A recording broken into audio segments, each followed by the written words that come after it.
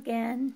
Amy Zents, Shy Singer with you, and, well, the month of June, well, today is the 17th day of June, wow, 2015, and I'm just sitting here chillaxing with my little dog, Pixie. Now, why do I like my dogs? Well, I also have a coal somewhere around here, a little collie. Is in general, they don't criticize. Now, when I was going through college, one defining moment regarding my nature was the criticism I received from my college professor about my singing. For one thing, he said that I sang flat, and I needed to tune my ears up. And that really struck me. It was very depressing, and I was quite angry about that because I always thought I sang perfectly in tune. And I took a recording of myself and I listened to it with open ears, and I found out that, yeah, I was singing a little under pitch. So I had to tune it up.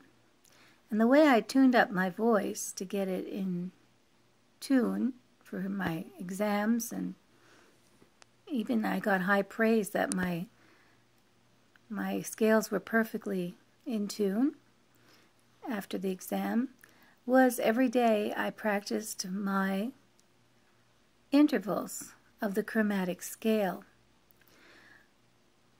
And sometimes you'll face criticism from the critics, and it might really hurt you to know that perhaps you're not what you think you are.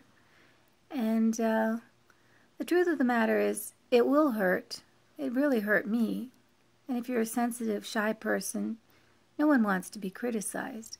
Now, I had to consider the source. The source of the criticism was my college professor, and he knew, and he was correct.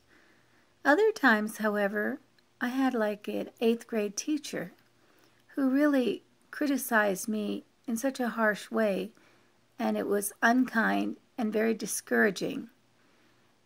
And that was really tragic for me because I gave up ballet lessons because she made me feel like if I couldn't do a fouette and a turn on one foot for 50 times in a row, that I wasn't worthy of being a ballerina. Anyways, when you're a kid, you're easily influenced by adults.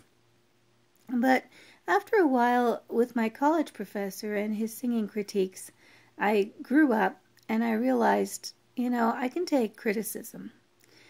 And feedback, I guess you could call it feedback.